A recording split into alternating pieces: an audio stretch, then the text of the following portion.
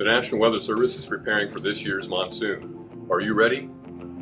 During Monsoon Awareness Week, we'll highlight several weather hazards you may encounter, including extreme heat, damaging thunderstorm winds, dust storms, lightning, and flash flooding so that you and your family can be prepared. Monsoon season and summertime in general means hot weather. Did you know excessive heat is the most dangerous weather-related hazard? It kills over 130 people each year. Take action to keep yourself safe during the summer heat by staying hydrated, wearing loose-fitting clothing, and limiting outdoor activities to the cooler part of the day.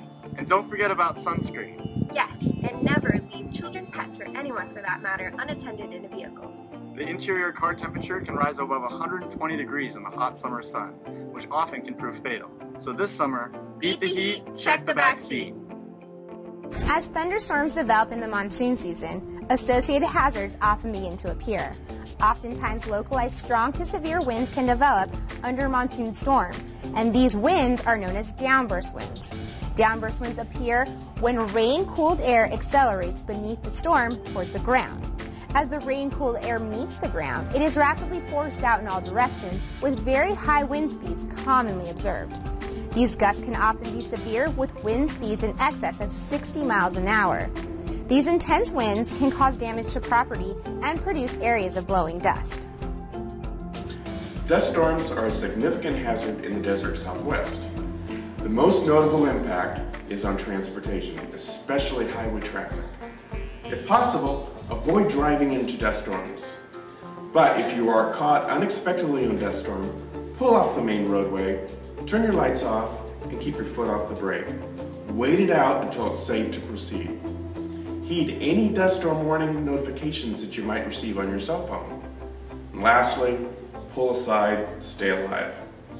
Lightning is the most underrated thunderstorm hazard. Lightning automatically makes any storm a potential killer. People are killed by lightning in the United States every year. On average, over the past 10 years, about 30 people are killed from lightning strikes every year. Don't be one of those statistics. There's a few things you can do this summer to keep yourself safe. First of all, check the forecast before you head outdoors. Be prepared to move indoors when storms threaten. Maybe even consider changing your plans if storms are likely. Remember, if you can hear thunder, you're close enough to be struck by lightning. As we like to say, when thunder roars, go indoors. During the monsoon, thunderstorms can often produce very heavy rainfall in a short amount of time. If the ground cannot absorb all that rain, it turns into runoff, which can lead to flash flooding.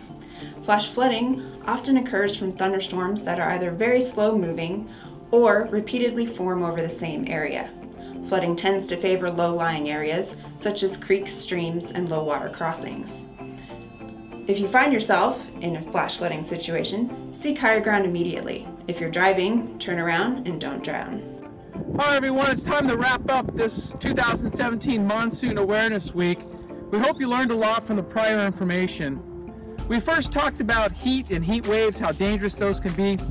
Heat, the sun's heat on the desert floor, is what starts our monsoon. That seasonal shift in wind then brings moisture. Those bring thunderstorms. Dust storms come from these thunderstorms, sandstorms, and even microburst winds come down from the sky. Other things that come from thunderstorms are dangerous and sometimes deadly lightning. If you're outdoors, not near shelter, lightning can be a real hazard. Then there's the flash flood. The heavy rain that can occur way up the hill and come crashing down the mountain, even when it's not raining at your location.